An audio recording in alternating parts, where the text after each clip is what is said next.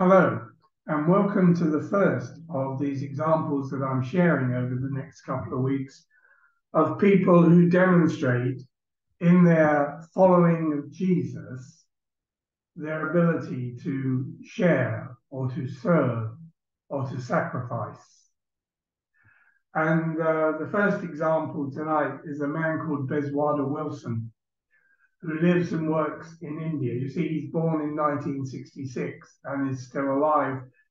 And I had the privilege of meeting Wilson, as he likes to be known, meeting Wilson in the mid 1980s, and then again in 1996 on the two occasions that I travelled to India. And the second time I met him in his office in Delhi, where he heads up an organization which is called, let me just check the name, Safai Karmachai Andolan, or SKA for short.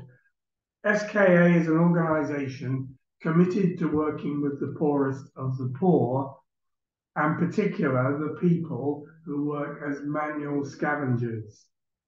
A manual scavenger is a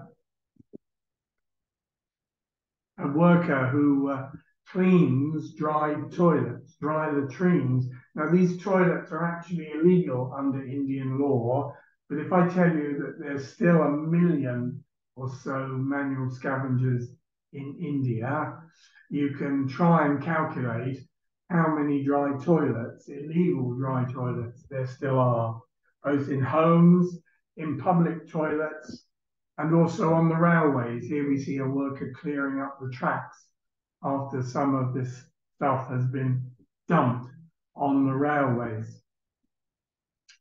But Bezwada was born and brought up in a Christian family, a very poor family in southern India. And his mother felt that he was very special. I mean, most mothers think their sons are special, but she felt that he was special and persuaded his father and his two much older brothers to sacrifice some of their wages, their meager wages, to educate Wilson. So he became the first person in his family to ever have an education of any sort. And then in his teens, she felt he was definitely called by God to be a pastor. And fortunately, he agreed that he was called by God. And the family again sacrificed in order to send him to theological college to train. And it was while he's had at theological college that he had a particular encounter with some manual scavengers that really upset him. And he just felt God say to him, I don't want you to pastor a church. I want you to pastor the manual scavengers. And so he set up an organization which now covers the whole of India. There's him and a small number of staff, paid staff in Delhi, and then a whole network of volunteers around every state in India, working to do three things. One is to find alternative employment for manual scavengers who want to get out of the job. And often they're in it through family pressures. You know, a mother-in-law may have said to her daughter-in-law, well, you're going to work as a manual scavenger to earn money for the family. And it takes a lot of courage for someone like that to stand up to her family and say, no, I want to do something else. And so they will access training and support for them. Secondly, they will demonstrate and get group activities to highlight through the press and media and through social media the plight of the plight of the manual scavengers, so that the attention of Indians and the world are brought to this plight. And thirdly, they will take individual state governments and the Indian railways to court to get them to implement the law that is outlawed these dry latrines. When I met him in the Delhi office, I was with three female colleagues.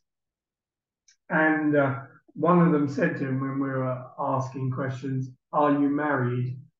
And he said, no, I don't have time for that. And his staff laughed, and they said to us, he doesn't have time for anything other than the work.